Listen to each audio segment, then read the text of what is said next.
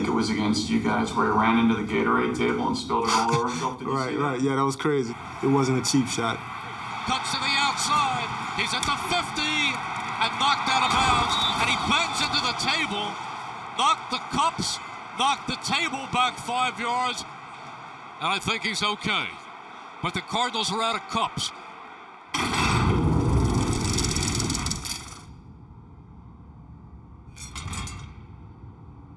Talk to me. Huh? Talk to me. What's up? Tell me. What's up? You make me shy. I'll talk to him if you don't want to. Come out here and get this win, man. That's on my mind right now. Jeremy Maclin probably had a lot on his mind last season.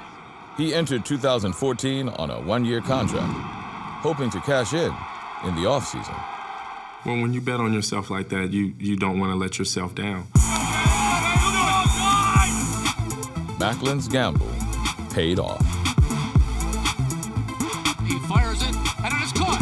Maclin on the near side, at the 40, cuts back at the 35, 30, at the 20, at the 15, 10, 5, Jeremy Maclin. He's one of those elusive guys.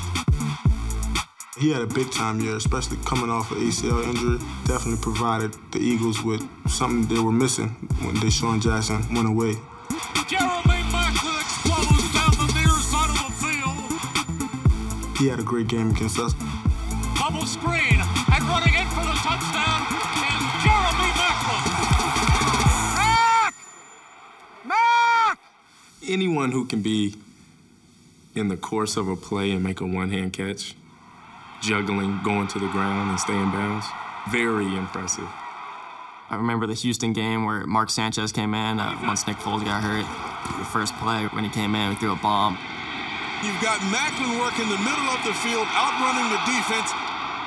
Explosive player, great run after the catch player, can take the top off the coverage. Maclin hit pay dirt 10 times, then hit a payday with the Chiefs for $55 million.